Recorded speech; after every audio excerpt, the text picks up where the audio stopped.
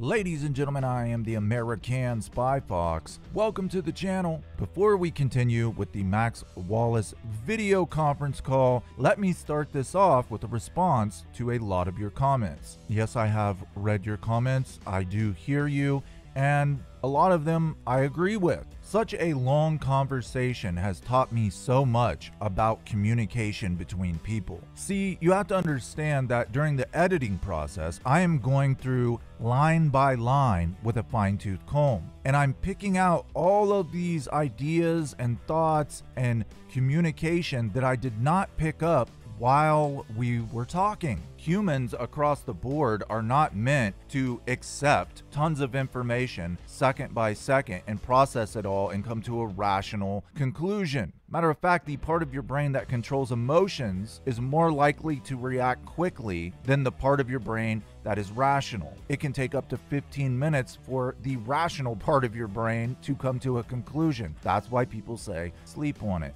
think about it, talk to me later. And I have to admit, I reacted rather emotionally at first, but once I slept on it, I came to a more rational conclusion. During the editing process, you go through it line by line, and then you get to really see what the person is trying to relay to you and how you are being perceived by them. Remember, I'm new to this. I haven't done this very long. I'm still learning. However, I do hear your comments about Max Wallace talking out both sides of his mouth. Even I, at the end of the conversation, asked him, dude, what side of the fence are you on? I'm having a hard time even understanding how you truly feel. But the conclusion I have come to after sleeping on it is, for Max, it's not about feelings. It doesn't matter how he feels. That's irrelevant. It's what you can prove and what you can't. Now, I have to say that Max must not be very familiar with my channel. I think there was a lot of backhanded comments directed toward me, even though he was saying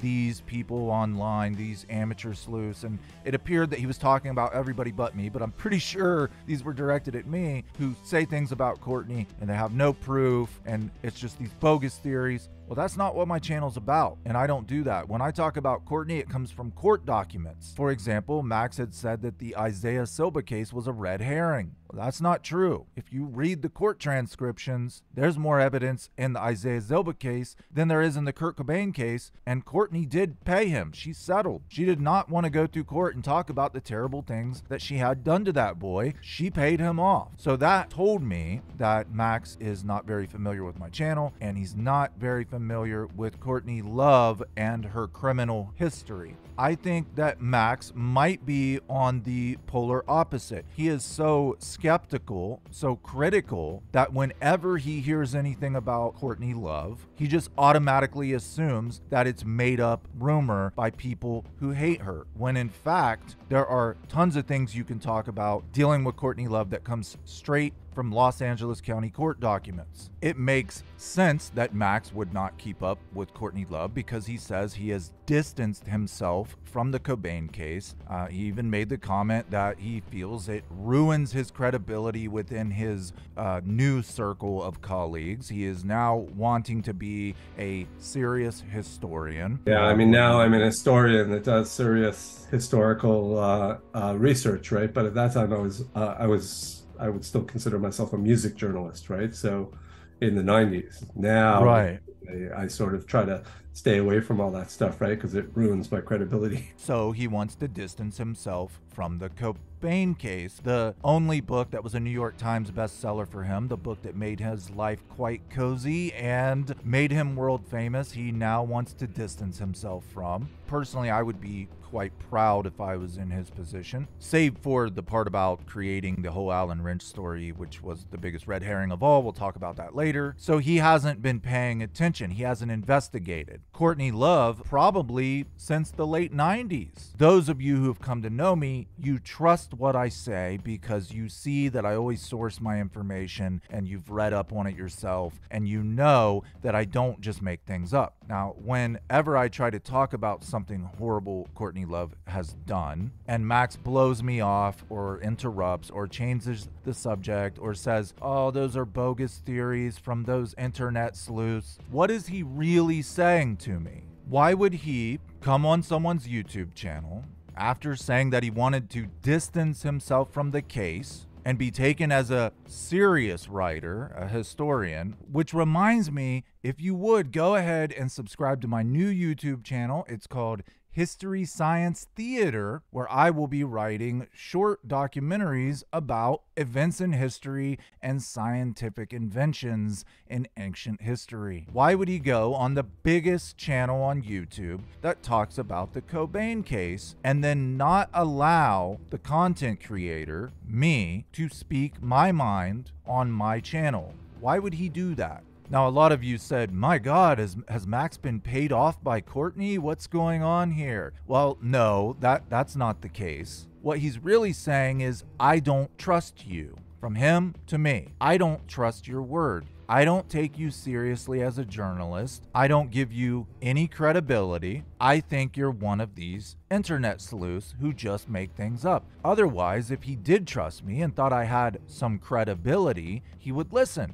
And he would say, okay, this guy knows what he's talking about. He's not blowing smoke up my ass. He's credible, so I'll listen. But never once in our entire conversation did Max Wallace listen to me. In fact, every time I tried to inform him, he would either interrupt me, blow it off, or try to one-up me in an attempt to make me look foolish. And in doing so, now not all of you have noticed this, about 70 to 80% of you have noticed. The others, maybe they're just not really paying attention, maybe they haven't read between the lines, maybe they're not listening to the entire conversations. Now, I don't, it doesn't bother me, it's not like some chip on my shoulder, I'm not, seething with anger. If you look at my face during the whole interview, I kind of think it's funny because I realized at the very beginning that he did not take me seriously and he was not going to allow me to lead the conversation or anything. One last thing I would like to address. There have been a couple of you, even a couple of my patrons, who don't see it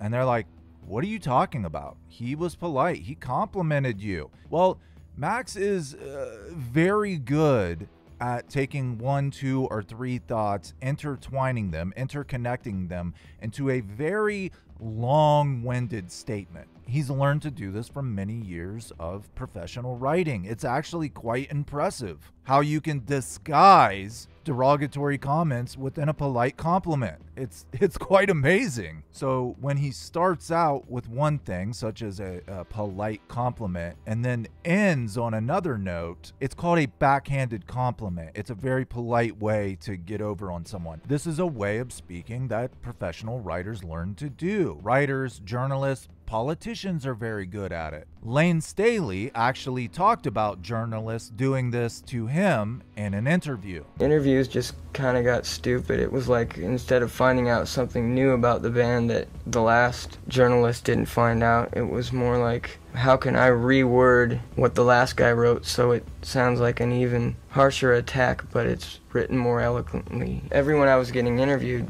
by, and the other guys that were searching for a snazzy way to write an insult, and disguise it. Essentially an insult disguised as a compliment, as Lane Staley put it. There are several of them throughout the conversation. I was kind of hoping people wouldn't notice, but I guess it was truly that obvious. You guys noticed. At this point, it's like the elephant in the room. I can't not talk about it. If you'd like me to, I'll send it to you let you watch it before I upload it to I'm YouTube. not going to censor anything. I'm not going to say, oh, I don't like the way I came off there, so you don't have to do that. But yeah, now I'm an historian that does serious historical research. In conclusion, I asked Mr. Wallace if he wanted to see any edits before I uploaded anything to YouTube, because to me it seemed quite obvious that he was not reading the room. He was not understanding who he's talking to. And it almost seemed like he's just like talking down. And it became very apparent by the end that he really didn't care. I don't think he cares about this community anymore. I think he's moved on to more scholarly communities, and it was just kind of like, I don't really care what you have to say, don't care what anybody thinks, here it is, take it or leave it. Quite honestly, my first red flag was when I tagged him in a Facebook post about appearing on my channel, and he deleted it and then, messaged me and said, don't tag me in anything. That was my first hint that he did not respect me, did not want his friends to know that he was talking to me. I have no clue why this guy came on my channel. That's what I'm trying to say. Why did he even come on the channel? Now, there is a lot of conversation that you're going to want to watch, but take it with a grain of salt. Check 1 2, check.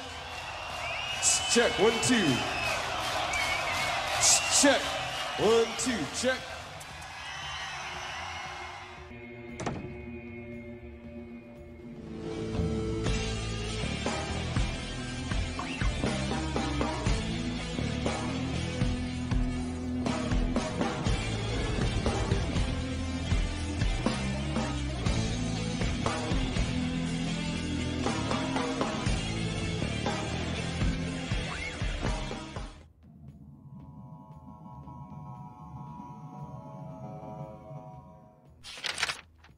Dylan Carlson didn't do it. I'll state that with 100% certainty too. And I don't believe that Dylan Carlson knows who did it.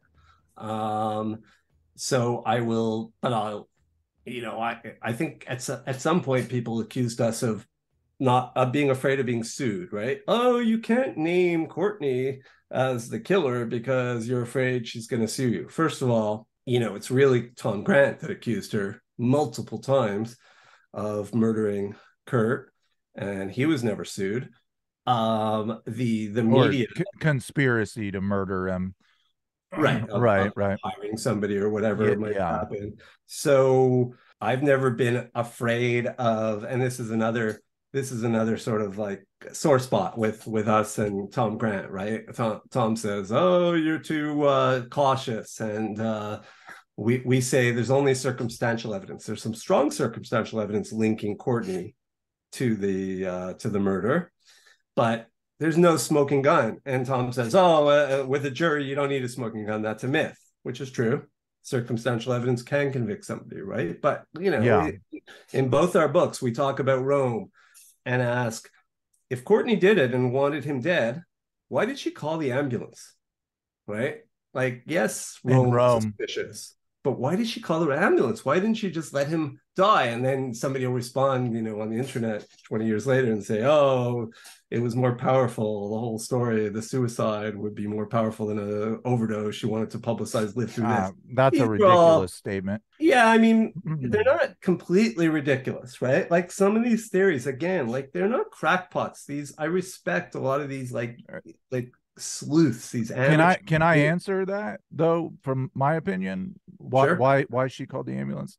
See, because I've read conflicting interviews with Courtney, and one she'll say that they woke up at 2 a.m. and Kurt wanted to make love, and then in another she says I woke up at 6 a.m. and I'm just thinking that she thought by that point he had possibly been out for so long, she probably thought he has brain damage. There's no way he's going to come back from this. I mean, the guy still was in a coma for like a day at least. Yeah. Again, that's just speculation though, right? So that's a perfect right. It is, and you're that's right. That's a perfectly legitimate theory, right? That's not a crazy theory that you're posing or that some of the other sleuths are posing. But we asked that question, and that gave credibility, right? Our book sold a lot. Our book was. You're the one who found out that she was lying about the pills in his stomach, right? I mean, how could you not think that there was something going on there? I tried to get Max to talk about the Rome doctor, and he changes the subject by politely calling me a dopehead. But this is what sets you apart, even for somebody like Tom Grant. This is one of the things I respect about your show. You seem to have a legitimacy. You have some knowledge. It's very clear that you have encountered over the course of your life, I don't even know how old you are, people in that drug scene. You understand that scene, right? I never did until we went and jammed with Dylan Carlson in the Seattle Shooting Gallery. And it started to dawn on us what that scene was like. Then we did a lot of follow-up in that Seattle drug scene and that heroin scene, and realized that these people are all junkies. This is just one of many backhanded comments I received from Wallace, both while not recording and recording. We only had a couple conversations, and this guy has made the assumption that I'm an addict. or I hang around lowlifes, or he very clearly states, he starts off very respectfully, you know, this is why I respect you. It's very clear that you have a good sense of the drug community. Really? That's why you respect me, not the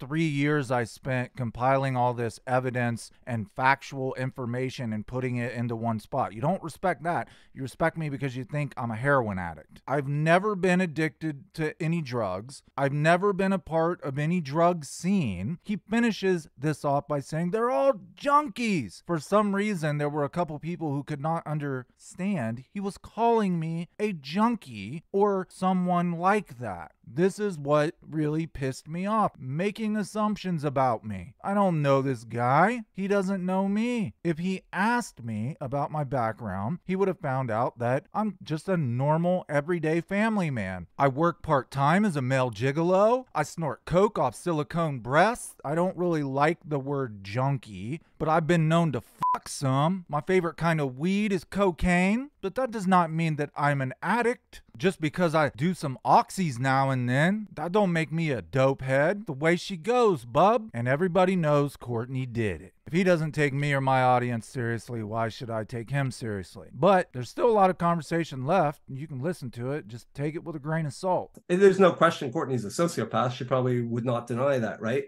She lies constantly.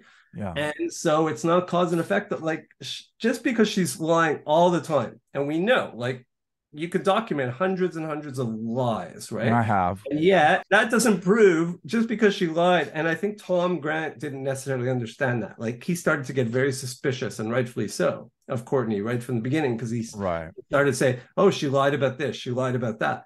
What he didn't understand is, number one, junkies lie. They lie all the time. They lie to get their drugs. They lie to avoid arrest, whatever. And the people around that circle in Seattle, by the time Kurt had achieved huge worldwide fame between 91 and 94, he's still surrounded by junkies. That whole country, his nanny's a junkie. All these people are junkies, and there's so much suspicious activity. Even while he's lying dead in the greenhouse, and when Courtney hires Tom, they're all lying constantly, but they're also using his credit card. They're also like this whole, until you understand that drug scene, that Seattle heroin scene, you start to look at all these facts and say, oh, where there's smoke, there's fire, right? Why would she constantly lie? But once you understand that scene, you realize that they're constantly lying, and this is just Courtney, right? So just because Courtney lies about this doesn't mean that she did this, right? I'm not saying that she didn't do it. She's still the most likely culprit. There's a lot of circumstantial evidence. And one thing I never understand is why people focus on these minute red herrings, all these inconsistencies, and they never really focus on the most convincing evidence of all. I wasn't going to interrupt anymore, but I have to say that every time Wallace spoke to me about, people online and they're concentrating on the wrong things and they're making up these crazy theories, it almost feels like projection, because he is responsible for the whole Alan Wrench theory. He created that. Tom Grant specifically asked him not to write about Alan Wrench in his book because it would cause confusion, and Grant was right. It has caused confusion to this day. So when he says, why do people concentrate on red herrings? I don't get that. He's responsible for the biggest red herring of them all. He makes it clear by the end of the book that he does not believe Wrench had anything to do with it. But he also made it clear to me that from the very beginning, he knew that Alan Wrench had nothing to do with it, and he wrote about him anyway because he was a colorful character and would make his book more entertaining and therefore push sales. By creating this myth, and you have to include people who only read passages or excerpts from books. They don't read the entire book. That's how that myth got created. Of course, Alan would help it along as well. You can watch YouTube videos of him saying he did the deed. But if you're going to point the finger and be mad at people or talk bad about people for having these bogus theories, then take a look in the mirror, man. Courtney's lawyer, Rosemary Carroll, right? who was incredibly close to both Kurt and Courtney. Absolutely. And so Rosemary Carroll, her suspicions, which are captured on tape, we don't have to take Tom's word for them, right? Rosemary revealed that they were in the process of getting a divorce, that they had a agreement. All these things, she was suspicious. She knew the handwriting better than anybody. She was suspicious of the so-called suicide note, right? Yeah. This is incredibly powerful. Every single person posting their theories about what happened should start off by describing all the Rosemary Carroll stuff and then go on to theories, because that's powerful, right? Just like, I understand why people are still wary of using somebody like El Duce, because he's El Duce. Yes, he passed a polygraph test, but then people say, oh, well, polygraphs are not admissible in court, right? They could be fooled, which is true. But Rosemary Carroll, that's like, she could be disbarred for what she did, right? She revealed a lot of stuff. Attorney, a lot of reveal. Unfortunately, I think a lot of people don't understand this. Tom's recordings were illegally obtained. In California, you need two-party consent, and he did not have her consent. So he was recording all this, and thank God he was, right? Because it gives so much credibility to his case. But it would be inadmissible in court. We were on the Today Show at one point, and the Today Show is big, the big time, right? One of the biggest, most credible news shows, or TV network shows. Is this was the Today Show the one that Katie Couric was on? Exactly. Yeah. Did you get to meet Katie Couric? I did. Yeah. That's awesome. I loved Katie Couric. Yeah, actually. Unfortunately, it was Matt Lauer. Matt Lauer interviewed us, and he was kind of a sleazebag even then. Well, not at that time publicly. No, but you could tell, like, he was so smart. Katie Couric was so friendly. We met her backstage, but they were going to play the Rosemary Carroll tapes, and then their lawyer told them, no, you can't do it because they were taped in California and they're illegal. But CBS This Morning, which is a smaller network morning show, did broadcast those tapes. But I think makes sense. It makes that, because in a lot of states you only need one party consent. You don't need two party consent. Like in Ohio, anybody can record anybody. It makes sense that California would have a law like that because so many celebrities live there and everybody's trying to get dirt on them. Yeah. So, but then you start seeing, okay, Rosemary Carroll was married to this punk rock icon, Jim Carroll, and she's married even to this day to Danny Goldberg, who claims to have discovered Nirvana, right? Like, he's one of the most powerful music executives in the world, and so she's caught between a rock and a hard place. She hired the private investigator that dogged us around the country. I think she wanted to know what we knew or what kind of evidence we had, right? So she showed up. We did a lecture tour with Hank Harrison before our first book came out, and there's this very elegantly dressed woman with sunglasses sitting in the front row of one of the auditoriums, and sticking out like a sore thumb. Absolutely. And it was Rosemary. And so it's like, wow, what is she afraid of? Right. I think at that point we had no idea that Tom had all these tapes. Right. So she wanted to be prepared for, And yet, she can't come public. She would be disbarred. Nobody could use this evidence, but she had the evidence. She was suspicious. That's huge. That gives so much credibility to both the case and to Tom Grant. And yet it's still not proof. But the fact that, she was the godmother to Frances Bean. Right? Yeah. She was their entertainment lawyer. She was privy to everything. And she immediately, she would have known if Kurt was suicidal, certainly. And not only didn't she believe, didn't she tell Grant that she did not believe Kurt was suicidal?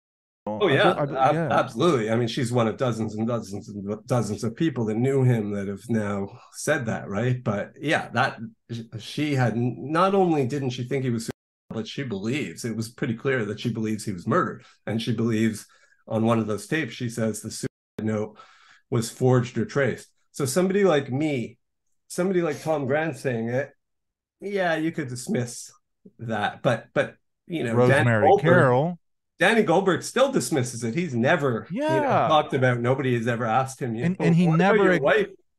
he never acknowledges it. He No, won't and I even understand why. It's awkward for everybody, including Rosemary. She didn't know she was, it was being recorded, unethical. I don't know. It's still an open question whether she would have been allowed to share those opinions with Tom Grant. Like he was on Courtney's payroll, and so was she. So did she actually violate her ethical code by revealing these things to Tom? Did she breach lawyer-client confidentiality? Well, I think the fact that that's up for debate shows how powerful she felt. She could have been disbarred, like you said. Well, she was Maybe scared. it was unethical. It was pretty clear. But she still yeah, wanted to share this information. So people believe that Courtney sicked this private investigator on us, and he tried to Jack Palladino. Both of our books, Jack Palladino. Okay, so here we go again. Earlier in the chat, in a previous video, Max had told me that Courtney had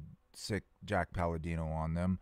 So that's why I believed that. I've never heard really anything about this. I think the only place it's mentioned is probably in his book. So it's confusing to me that, Mr. Wallace will make these very broad statements like people believe that Courtney sicked yada, yada, yada on us. Well, you're the one who wrote about it. So people are going to believe what you wrote. He had worked for Bill Clinton and Michael Jackson and all kinds of celebrities, right? And people assume that it was Courtney that hired him to stop us, but we're fairly sure that it was actually Rosemary Carroll that hired him. And so Rosemary was afraid for her own career and her own reputation, I think. Right. And so that's pretty powerful, right? And so hardly anybody talks about that today, but that gives a lot of credit to the case. I feel so silly. I'm just now working on a video that really dives into Rosemary Carroll. And when I started working on it just a few days ago, I was thinking, why have you not done this? Why have you not, it seems so, like you said, someone should start there and move forward. But I guess I was just trying to do those tapes are accessible, right? The tapes are on the internet, some of them. They're on the internet.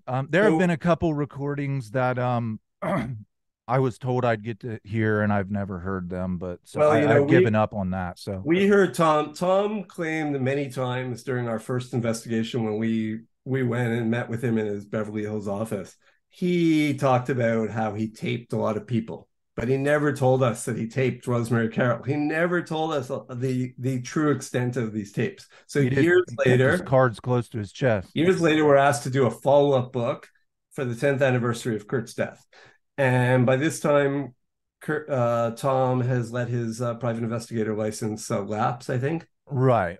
Courtney tried to get it pulled. She actually filed that's the only legal action that she's ever taken. She stopped Nick Broomfield's movie from being played at Sundance, and she tried to get Tom's license taken away. I did not know that.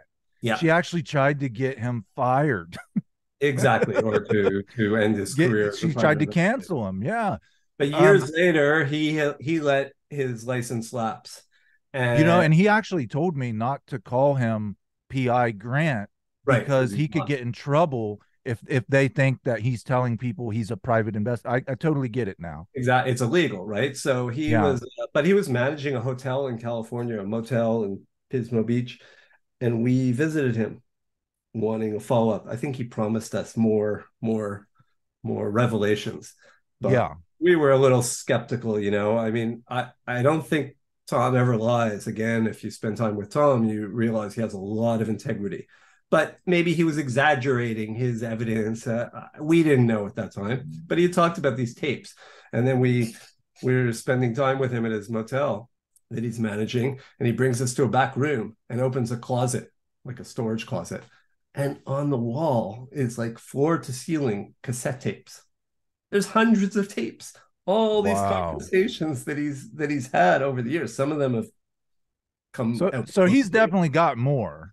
He has a lot more. Yeah. So he gave us a whole bunch of that stuff, and we used it for our book, for our second book. And he ended up making some of it public. and him going through the house looking for Kurt's body. That's pretty eerie and powerful. But he has Yeah. a lot more, and he's still, however. Yeah, hearing them say Kurt, oh, that is Right. such an eerie, yeah. Call out while you're in there. Call out and say, Kurt, hello, Kurt. Make a lot of noise.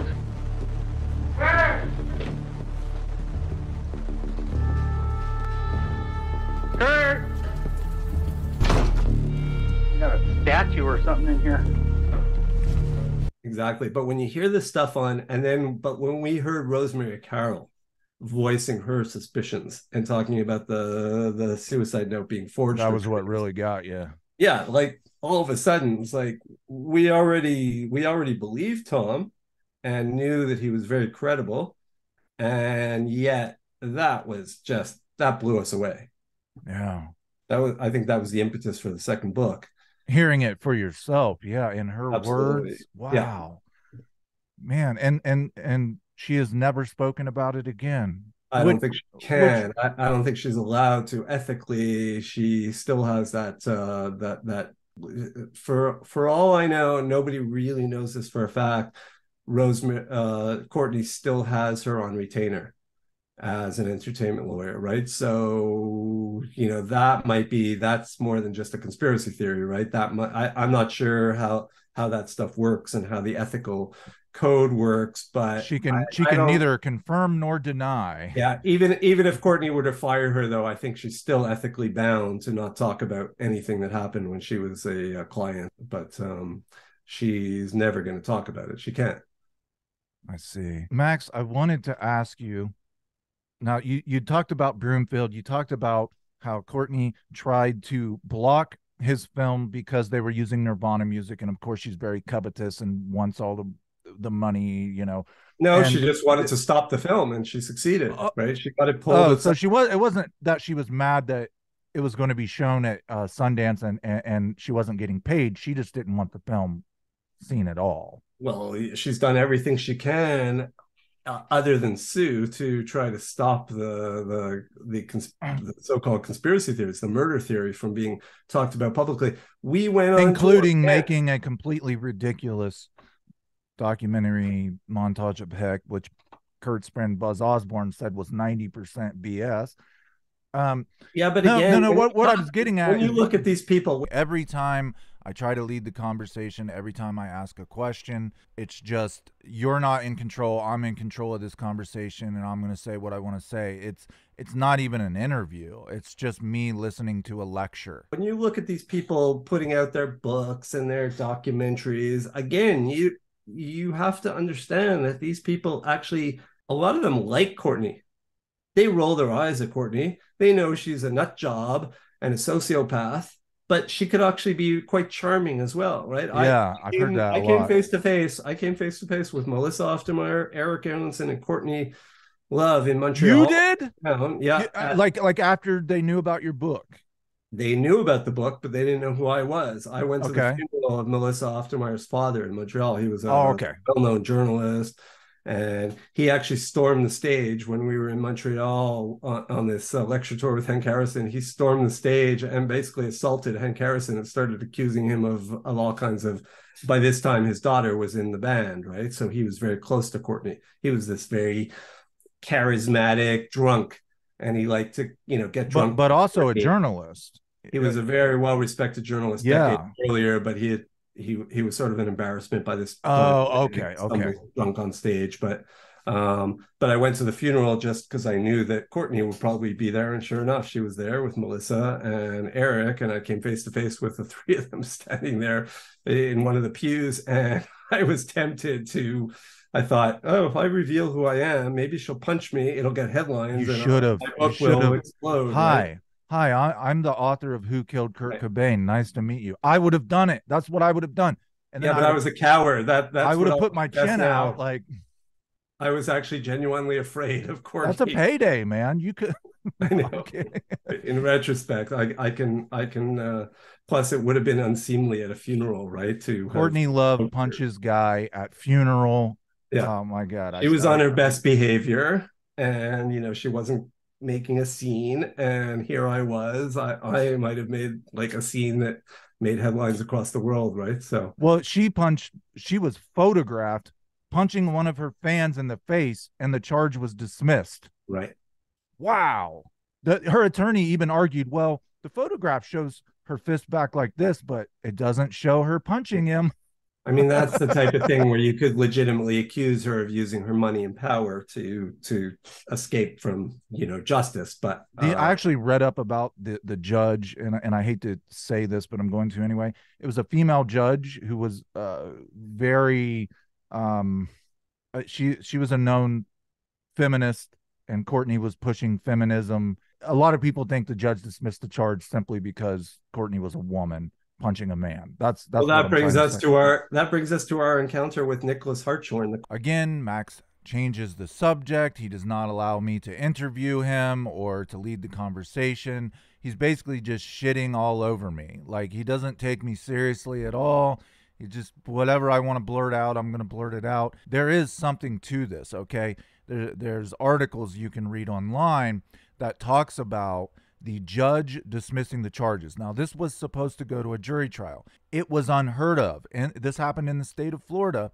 This was the first case where a judge interfered with the jury and said, nope, I'm not even going to allow this to proceed.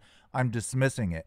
It had never happened in Florida before, okay? So there's something to what I'm saying. People have investigated this judge because it was unprecedented. It was unheard of what she did to help out Courtney Love to essentially assault someone and just get away with it. Like, she's literally above the law. This was a good conversation we could have had, but Max decided it was time to move on to Nicholas Hartshorn. Now, Max has made all sorts of assumptions about me, so I'm going to go ahead and make an assumption about him. I think he's one of these people that you cannot have an adult conversation with when concerning a woman's poor behavior, because he will automatically jump to the conclusion and assume that you are a misogynist. If Max looked in my background, he would see that I've written several videos about women that I look up to, that I admire, and he would also know that probably 70 to 80% of my patrons are female. Now, if I was pushing some kind of misogynist hidden agenda,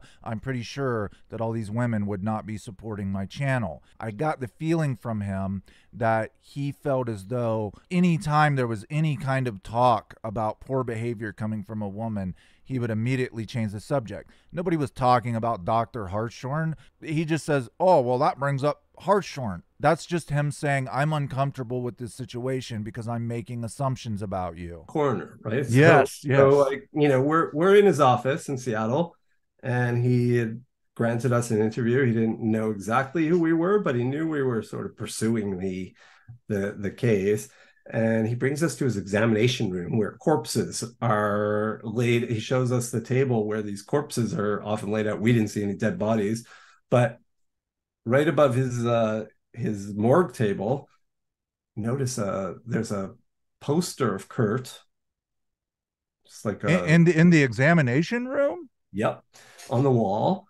And then I think we didn't know this. I think we knew that he had some connection. Maybe Richard Lee told us this at that time. And we asked him about it, but he had a poster. It turns out that in college or medical school, he was a punk rock promoter. Yeah. And he promoted a Nirvana concert, right? So not only... He also promoted Courtney Love's first husband, James Moreland. Right. His band. But we didn't know any of this stuff at the time. And he's like, bragging about his connection to Kurt and how much he admired Kurt, and he knew Kurt, and he promoted a Nirvana show. And, that's obviously fueled a lot of conspiracy theories, right? But again, I don't think, in fact, I can confidently say, I'm just as confident about the fact, Dylan didn't have anything to do with Kurt's death. And Alan Wrench didn't kill Kurt. No. Nicholas Hartshorn didn't cover up the for the autopsy. Like but I can say that his connection to Courtney and his connection to Kurt and his knowledge of Kurt being a junkie, he dismissed. He believed that it was a overdose and and he certainly didn't have any suspicion that it was murder, and didn't have any reason to, call the homicide division and ask them to investigate it as a murder, right? So it is strange though that him, because he was the assistant at the time, him and the chief medical examiner were both telling people on the scene this is a suicide. Like they're saying this before they've even taken the body out, before they've even done the autopsy. They're saying, but there was or what was believed to be a I did not get this at all. A professional journalist wins awards, films made after his book, like such a smart guy, and he's defending the Seattle PD's actions, the coroner's actions. They have protocol. They know they are supposed to follow protocol, and he's defending them, saying, well, there was this no. Well, come on, man, you're a journalist. Like, how many people kill someone and then put the gun in their hand and write a suicide note? Like, understand why people looking at that note. Now, we know that Rosemary Carroll looked at the note and said, right, oh, that's fake. And later on, it comes out that Nirvana was in the process of breaking up, and that the note may have been, a farewell note to his fans. And maybe the last lines were added by somebody, Courtney.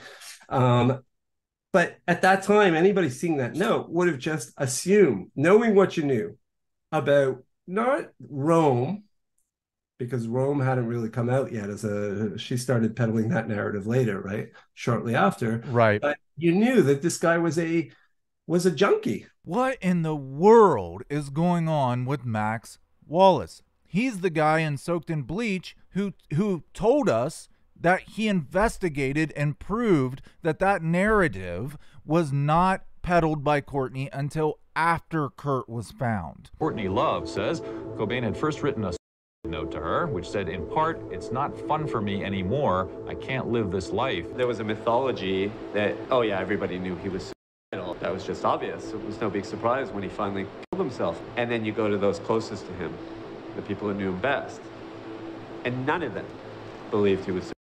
I've never heard Kurt talk about suicide or anything. He's always seemed happy around me, quiet, shy, but definitely happy. He never hinted to me that he was depressed. He almost said, well, everybody knew he was the S word, but at the last second he realized, well, I can't say that because that's not true. Nobody ever talked about Kurt Cobain being the S word until after his death. So he changed it at the last second to he was a junkie.